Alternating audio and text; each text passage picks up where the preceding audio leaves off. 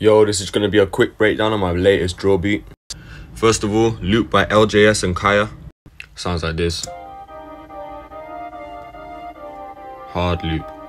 Then I got a pretty simple hi-hat pattern, but I'm going to spill some hi-hat sauce for you now to get extra bounce with it. Usually your pattern will sound like this. Just straight note. But one thing I like to do is this hit here on the 3, I move it 1 across. And then I do the same thing for the one in between the 3 and the 4. Move it 1 across. And now it sounds way bouncier. Got a layered snare. I got a hard kick and 808 slides. A little weird 808. Added a vocal from Splice.